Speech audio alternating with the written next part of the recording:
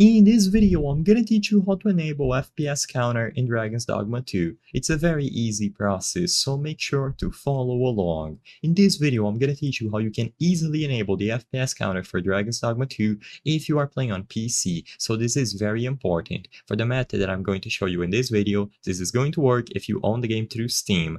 I cannot guarantee that there will be the option to show frames per second if you are playing on the console releases of the game, but if there is, you will be able to go into the settings and find it inside of the game settings in there. But for PC, there is a very straightforward method that works not only for Dragon's Dogma 2, but any other game that you own through Steam. All that you have to do is open up the Steam launcher, click on Steam over here at the top left, and then go over to the settings. When you select settings, the Steam settings will pop up and you have to switch over to the in-game category, where you can find the in-game FPS counter.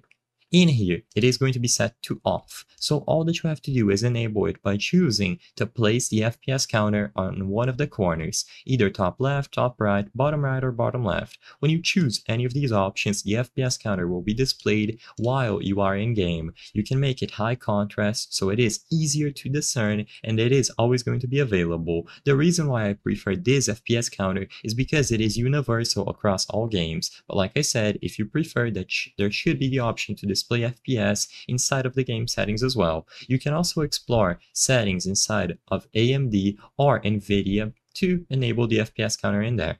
But I believe this is going to be the most straightforward approach, and as you can see at the top left, my FPS is being displayed. It is currently locked to 120, so it doesn't fluctuate much. But if you are doing this during gameplay, you might see it fluctuate more. So it is extremely simple to set up. You will be able to start the game, customize your character, do everything inside of the game, and the FPS counter is always going to be available for you to see. It is wonderful to test if your hardware is performing as it should. I hope I was able to help you on how to enable FPS counter in Dragon's Dogma 2.